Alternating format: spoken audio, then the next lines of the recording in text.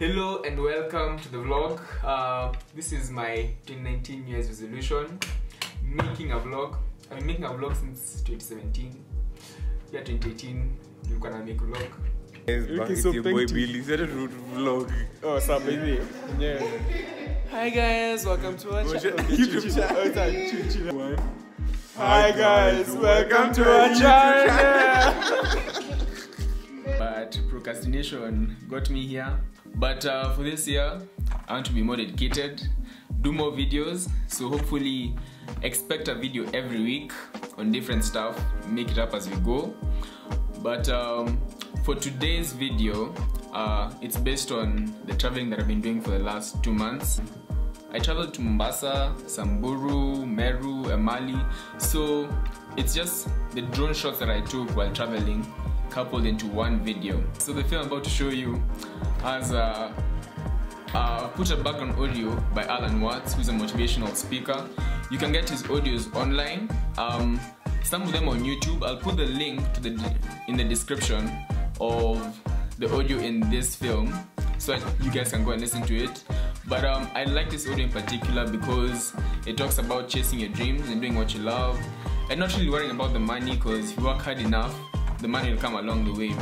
The film mostly contains drone footage that I've shot on my Mavic Air.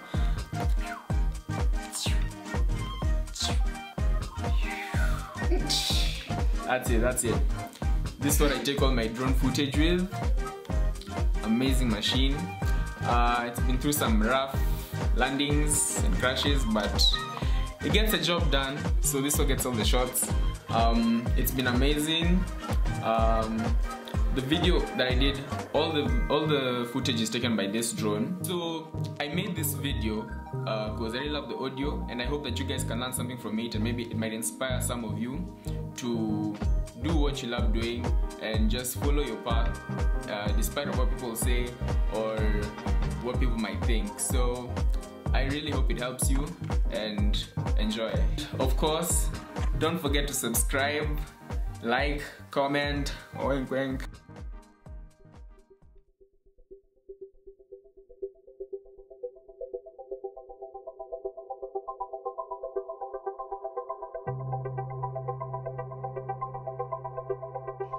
What makes you itch? What sort of a situation would you like?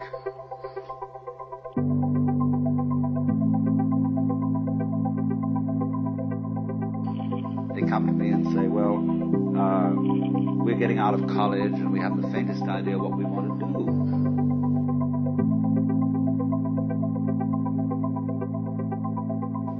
So I always ask the question, what would you like to do if money were no object?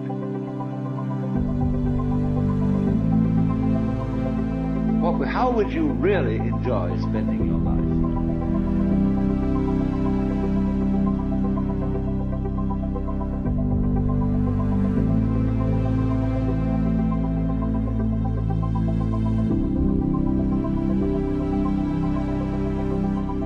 Well, it's so amazing. As a result of our kind of educational system, crowds of students say, well, we'd like to be painters, we'd like to be poets, we'd like to be writers, because everybody knows you can't earn any money that way.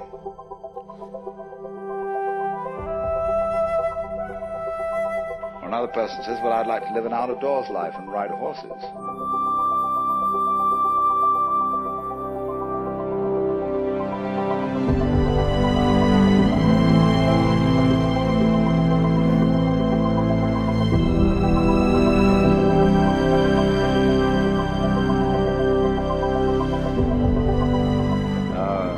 Let's go through with it. What do you want?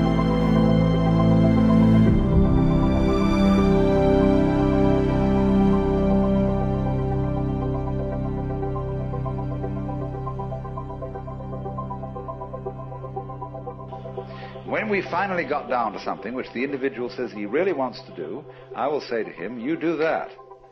And forget the money. If you say that getting the money is the most important thing, you will spend your life completely wasting your time. You'll be doing things you don't like doing in order to go on living, that is, to go on doing things you don't like doing. which is stupid.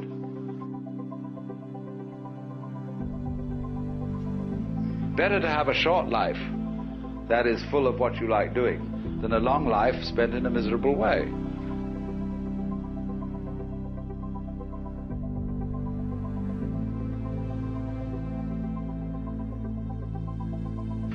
But it's absolutely stupid to spend your time doing things you don't like in order to go on spending things you don't like, doing things you don't like, and to teach your children to follow in the same track. And so, therefore, it's so important to consider this question: what do I desire? To create girls that don't grow old, apples that don't rot, clothes that never wear out.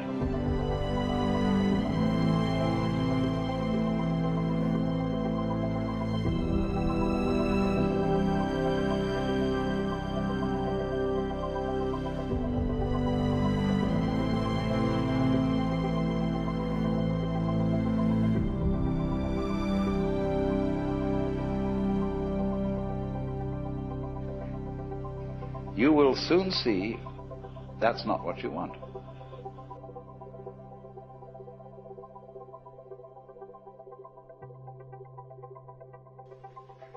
To be in power, to be in control, is not something that any sensible person wants.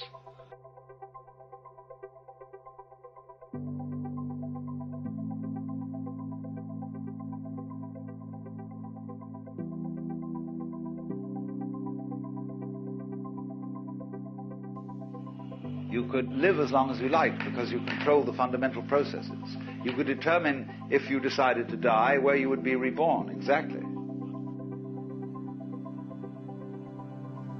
Now, I think that this is the greatest possible lesson for the Western world to learn, because we are so hung up on the idea of power, of control, of being able to make everything go the right way, and we've never thought it through. When you get control of it, what are you going to do with it?